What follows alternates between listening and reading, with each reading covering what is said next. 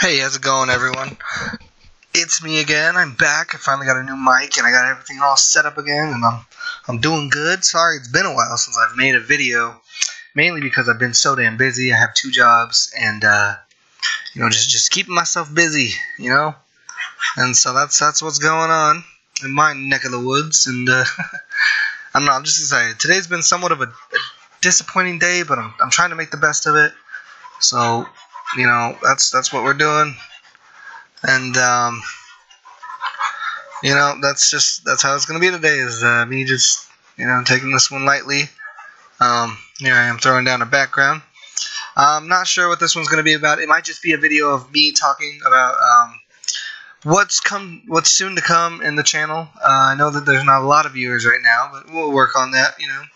Got some feeds out there in Reddit. I have a couple friends that are throwing my name around, which is kind of nice. Support is always welcome. Anyways, that's what's going on. And I'm sorry that I've been so distant lately. It's been hard, working 2 jobs in the holidays and how rough it is. But I'm back, and we're gonna start doing this thing, And hopefully I can get more stuff aligned and keep on working, I'm saving up for a nice tablet, since my tablet's trash and I hate it. But yeah, that's the plan. That's the goal, anyways, is to do that. And I don't know. Hopefully this all works out, and I can get some stuff, moved around, and everything's good.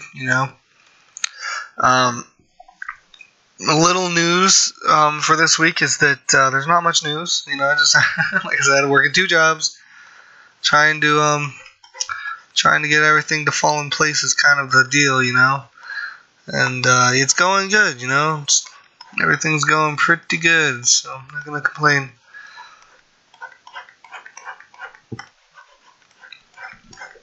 I mean, obviously some things could be going better, but they're not, and that's okay. But I'm working with what I got, and that's important, right? So that's how it is right now. Keep it going. So what I'm doing today is just kind of a mess around. So you might see Cynic do sinixdesign lab or whatever his full name is on this channel. I think it's just Cynix. No, it's sinixdesign. So sinixdesign does this thing that I'm doing right now. It's Cynix, he paints just a weird image, and then he kind of finds something inside the painting and works with it. And that's kind of what I'm doing right now. Is I'm painting something, and I'm that's what I'm doing. So, anyways, yeah, that's what I'm doing. Just painting this image and trying to find stuff within the image. So I'm seeing kind of like a weird turtle guy right here. This weirdness. That's okay. Weird turtle guy. Throwing in some nice turtle shapes.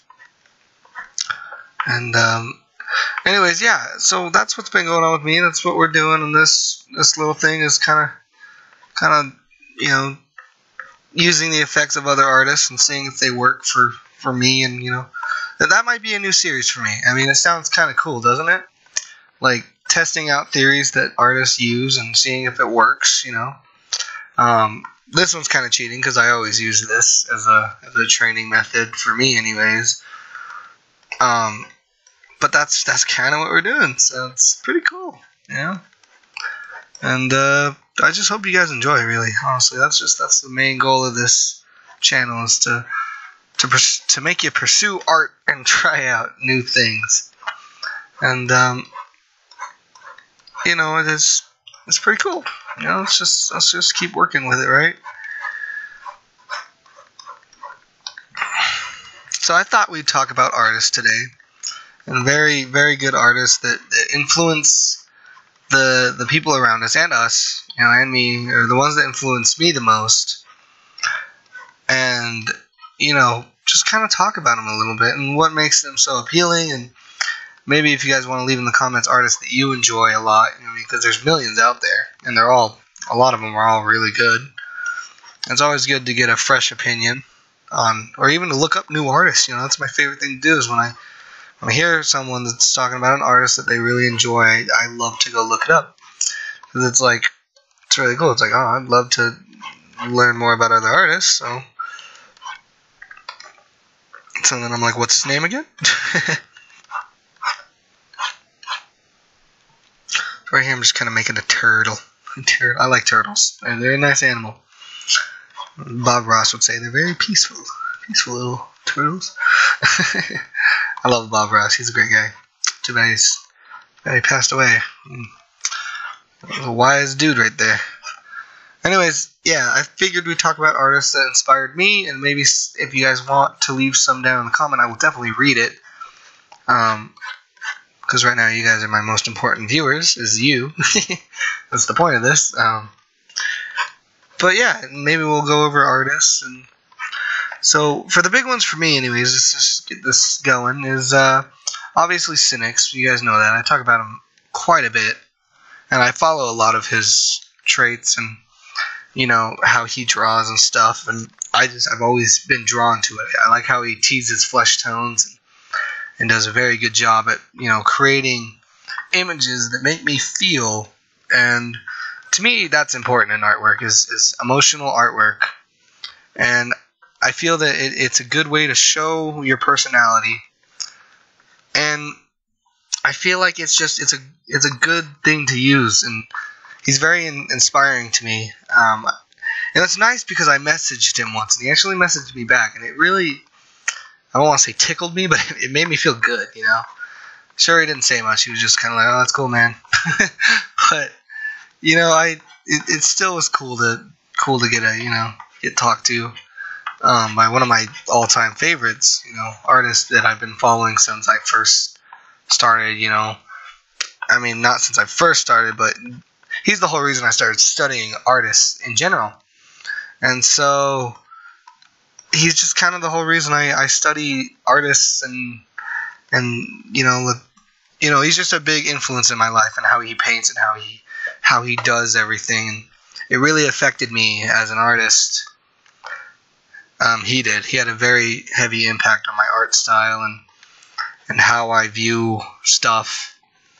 And that's one of my go-to artists. If I'm feeling uninspired, I wait for him to publish a video, and then I just watch it a couple times, and then I'm back into it. Luckily, he's been posting a lot of videos lately, so I've been doing a lot of artwork lately because I've just been so inspired by him, and it's great. Hey Ollie, how's it going? Ollie's my dog. She just broke into my room and walked up to me. But anyways, God, I gotta stop hitting that button. It's so annoying. Anyways, he's one of the artists that just had a huge effect on me growing up. And then another one is Mr. Werewolf, Jakub, or is it Jakub Rebelka? Yeah, Jakub Rebelka.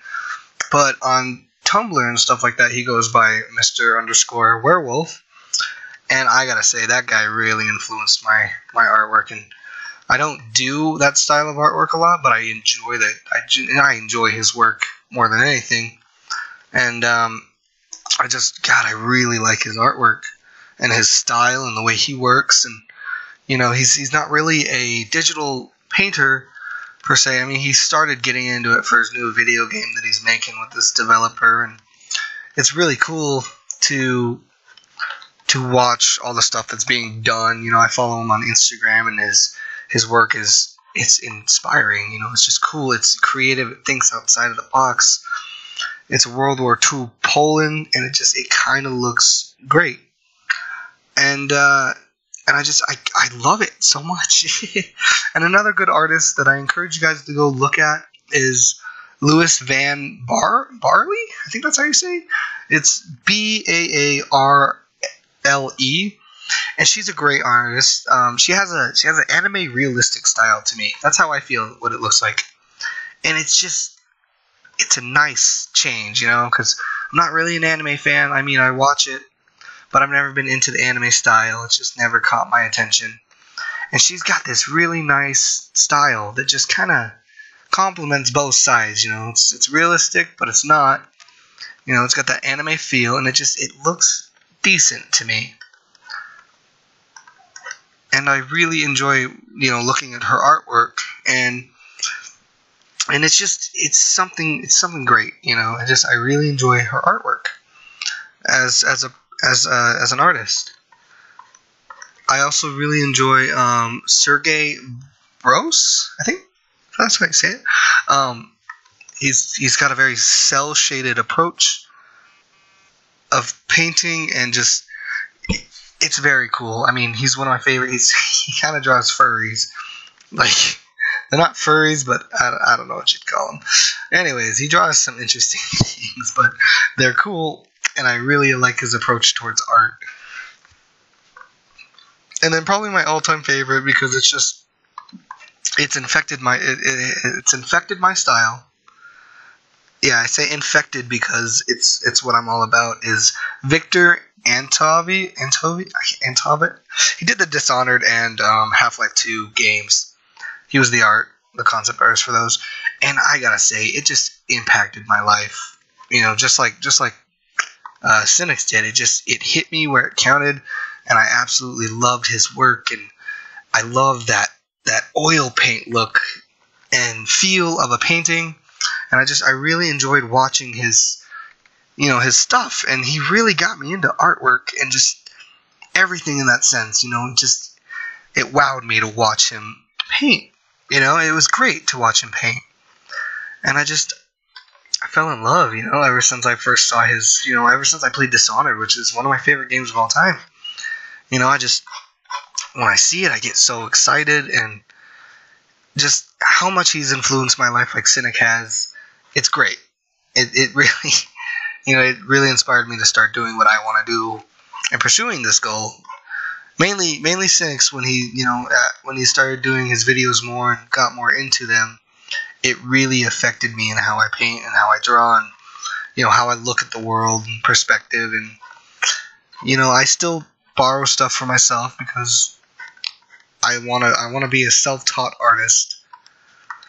I think it's cool if you go to the schools and stuff, but everyone I've ever talked to that's in the field says that they never win, and that it's they found ways to get around it, I guess. And I don't know. I've never had to really rely on anyone growing up, and I don't want to rely on something that I don't think would benefit me as an artist. I would rather bet on myself than on someone infecting or affecting my my style and how I look at the stuff. And because every time I've ever been in an art class, they've always tried to change the way I look at stuff and how I draw. And I'm saying that it just wasn't for me. Art classes when I was growing up, they never affected me right. And I never thought that they were really teaching me anything I wanted to know. Stuff that I always kind of knew more about. And then I just got criticized for knowing it. Growing up in my little era, it wasn't long, but artists were kind of looked down upon when I was growing up in elementary school. It was just kind of a thing that, you'll never get anywhere if you don't, if you're not going to get anywhere if you become an artist. And that bothered me because I always wanted to show them wrong. And all my friends say that I have a chance, and I don't know. Hopefully I do, but in the end, it's I don't want to be forced in learning a certain way to draw. I like breaking the laws and messing around with how I draw and how I paint, and learning from those that inspired me to do it in the first place, instead of learning from those that just never truly cared enough about art, I guess. I don't know if that sounds weird. I mean, I feel like I'm just ranting, and I guess that's fine. There's nothing with getting it off your chest. But what I'm trying to say is that I prefer not to do the art school way. I mean, sure, in high school, I did a college class for 3 years, and my teachers loved me. They're like, "You have a huge opportunity, and you need to go for it." And I was like, "Well, I kind of want to be a teacher." And they were like, "Well, you could be an artist." And I was like, I don't know. So I'm still trying to figure out my place and where I want to go in life. And, that's just kind of how I feel about it. I I don't know what I'm going to do in life yet, but that's okay. At least I can learn some cool stuff along the way. Learning from Sinix has very improved my artwork. Watching him be amazing and just attacking the canvas and doing work. Work that inspired me, and I just love to watch him paint. And it just, I don't know, it just was enjoyable to me to finally have someone that I enjoyed to watch paint. Because for a while, it was just kind of like, I didn't like any of the artists that were on YouTube. Like, they were good, but they were just too stiff. They had no sense of, I don't want to say, they had art skills. Like, they were very skilled painters. There was nothing wrong with them at all. It's just me personally. I was a handful. I just never felt attached to their artwork. I never felt like it was my thing. I never really liked any of it. They were great artists. There's nothing wrong with them. It's just I never fell in love with their work, and I never used it to inspire myself. Unless I'm talking about unless I'm talking about Brother Bastone. Like, he very affected my work. When I first saw him, I was just insane about that cell shade look, and I just loved everything he produced. And I still watch him to this day. He's a great artist, and the way he goes about doing things and how he's opened up over the years is amazing. And I can't get over watching him paint. Or not paint, but do his thing. And I don't know. I've always liked those artists that just attack the canvas, and they don't really think about things that matter. They break the rules because they know the rules, and it's okay for them to mess around. I just hope one day I can be that good to where I can do that. So I encourage you guys to find artists that you really enjoy and study their work. Just study how they paint and how they learn, and try to learn from them, and maybe they're and how they paint. That's all I gotta say. Is that learning from artists is how you get better, in my opinion. It's just try it. For some reason, this paintbrush is just not working as good as it usually does. I don't know if it's because of the colors I got laid down. I'm still new to this whole Corel painter thing. Maybe it's this brush. Let's change brushes. Let's do the dry brush brush. That's a little bit better. But yeah, I don't know. Just look at artists. That's how I improve. Like, once I started studying artists, man, my artwork shot up way better than it ever had been. As soon as I started studying artists and really looking at them, that's when I really started to improve, and I also figured out what works for me. I really don't like reference painting. There's nothing wrong with it at all. It's just peripheral. I don't care to do it. I have done it in the past, and I'm decent, but I prefer to do it different ways. There's nothing wrong with that. So I think I'm gonna have to wrap it up. I have some friends coming over, and I think this is gonna be it for today. I hope you guys enjoy. This doesn't look as great as I want it to, but it's decent. I plan on doing this tomorrow morning. I plan on going over more. I'm definitely gonna be here for the long haul now that my work has slowed down, and that I'll definitely have the time to be around and do more artwork and show you guys a little bit more of how I think, and maybe it'll help you out. And I think I'm going to start that new series of using artists' tips and tricks and trying them out and seeing how they work for me, and maybe just letting you guys kind of watch a crash course of it and how it affects the thinking strategies and all that jazz. I'm not very smart. I'm sorry. In my head, I was trying to make that sound good, but it wasn't. So you know, I will try my best to work on my communication skills, especially if I want to be a teacher. I gotta learn how to teach better. So this whole YouTube thing has been a very big learning process for me, and I'm enjoying every second of it when I get a chance to do it, at least. But yeah, I hope you guys enjoyed today. I certainly did enjoy doing this, so I hope you guys did as well. I know that this one doesn't look as good as usual. Well, one of my usuals don't even look that good. One day, guys, one day I'll be good. And yeah, I hope you enjoyed. Try looking up some of those artists I mentioned. If you don't want to, don't. It's cool. I don't care. All I'm saying is it's good to learn about the environments around you and the people and how they paint and how it could maybe affect your work, and if it's for the best or for the worst. Just never be afraid to try new things. Life is full of surprises, and you never know what you're gonna get. So I encourage you to try and tempt it, you know.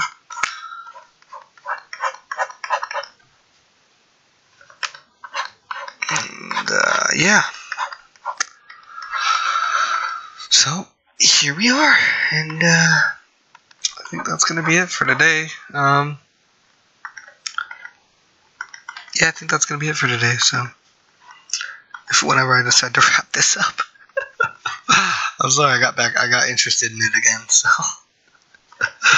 it happens. Once I get to a point in my artwork, I'm like, this looks good again. I get very interested in it. By the way, I try and do artwork in a very different way. I've already talked about Sinix a lot, but I follow a lot of his examples by just attacking the canvas and praying that something good comes out of it. Like, obviously, if this was for a client or something, I would definitely be putting more time and effort into it, but since I'm on such a busy schedule right now, this is all that I can do. But it doesn't look bad, right? It's getting there, you know, and yeah, it's starting to look good. I'm adding in those dark lines to show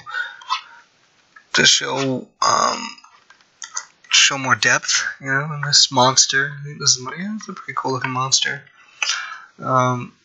He's naked, but he's cool. Maybe next time I'll go over skin tones. I feel like that's something I need to do and practice a little bit more. I like how this guy's skin tones look because they're very monotone to the background, and it kind of complements the background a little bit. And I really enjoy how it looks. At least how it's starting to look. And I'm definitely going to have to rework this brush a little bit because it's just being a pain today. So, yeah, but I hope you guys are enjoying this series of me doing random stuff. I know I need to get better at doing these videos, but once I have more time to sit down and plan and think about how I should do these videos, I promise you they'll get better. Because I'm already starting to see a growth in my work. I'm starting to see it starting to be better, and it's starting to look better. At least that's what I think, and I hope you guys agree. And you know, I hope that this is helping you as much as it's helping me. And I know that I don't have a lot of viewers. I think one of my videos got like 25 on it, and that's it, which is totally fine. But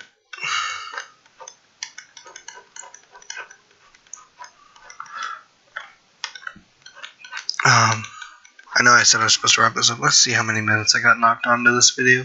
24. So we're doing good. I usually stop at 25, so this is about a normal video.